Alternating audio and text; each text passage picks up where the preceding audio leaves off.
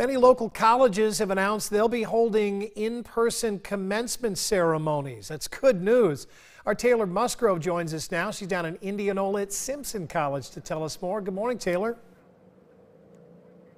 Good morning, Andy. You know, Simpson isn't just holding an in-person commencement for their 2021 graduates, but also those who graduated in 2020 who weren't able to have an in-person graduation last year.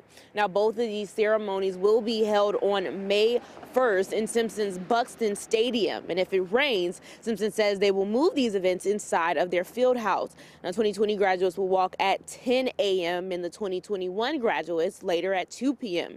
Each student will get 4 tickets, and social distancing will be enforced, with families asked to sit in pods, and all attendees will be required to wear masks. Now, like many local schools, Simpson has a crisis management team that has been coming up with mitigation strategies on campus. Kathy Cole, a member of this team, says these graduations are the first step for Simpson to return to regular protocols. I think this is a return to our new normal. I think you'll be seeing a lot more activity on campus. We're really looking forward to having some camps on campus this summer, and I really do think this is a symbol. Now, 2020 graduates have until next week to let Simpson know if they will be walking this year.